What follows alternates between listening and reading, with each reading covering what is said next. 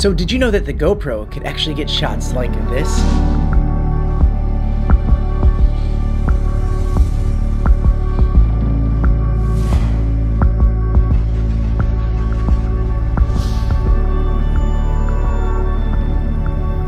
You can get incredible star time lapses with your GoPro, and it's super easy, and I'll show you how to do that. But if you're somebody in a hurry and just needs to get to the settings, I have that all down in the description, so make sure you check that out down there. Otherwise, stay tuned and I'll show you how I do it, but let's do it quickly because it's Thursday.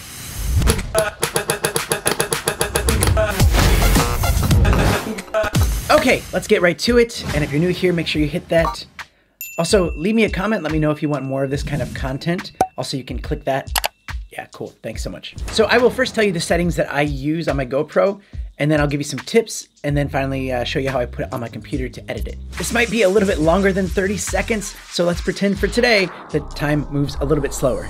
There are two ways that I like to set up my GoPro for star time lapses. I am using the GoPro Hero 9, but these settings will actually work on older GoPros. So the first settings that you will set is if it is dark, like no moon out in the sky. So you put it on time lapse, you will select to edit. You set the format to photo, and always do photo and not video because you'll get a much clearer picture with photo. Set the interval to auto, shutter to 30 seconds. You want to make sure that the output is raw. Scheduled capture off, duration no limit, and then you want to go into Pro Tune and you want to set your white balance to 4000K, your ISO minimum to 1600, and your ISO maximum to 1600 as well. Keep your sharpness on low so that it doesn't add any extra noise to it, and you want the color to be flat.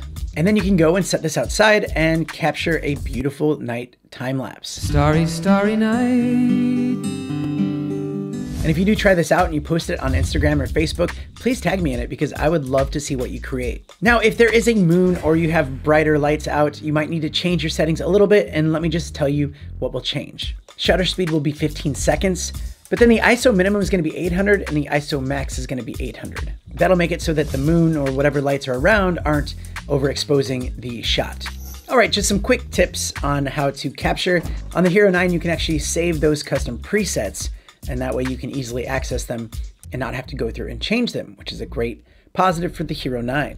This will give you about 3.5 hours of the night that you're doing a time lapse with because of the battery. But then also, if you want to capture more than that 3.5 hours, you can just set an alarm and then go out there and just change battery. Make sure you put this somewhere where it won't shake or move or change because of the wind. It's got to be somewhere really, really stable and secure. I will leave some links down in the description for some gear that I use to mount it to make it nice and secure and stable. Also, if you are leaving it overnight somewhere, make sure you have all the compartments sealed off because you know you'll get dew in the morning and you don't want that to come in and wreck your GoPro. And on that point, if you're leaving it somewhere overnight, make sure you hide it somewhere well because you don't want it to get stolen.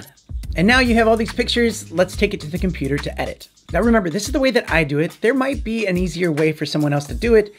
This is just the way that I do it, and it's easy for me. But if you have an easier way, please let us know in the comments. I import the pictures into the computer, and then I take all of those pictures and put it on the timeline. Then I highlight all the pictures and change the duration to 2 frames. And then I highlight them once again if they're not highlighted, and I create a compound clip. That way it all gets put together in one little sequence. That way it's a lot easier if you want to add color correction and little zooms or even crop in certain spots. And well, that's basically it. Oh, time's up.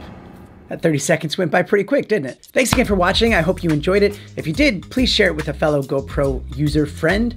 And if you have any questions, leave them in the comments below. Appreciate you. Also check out all this cool stuff, and I'm out of here.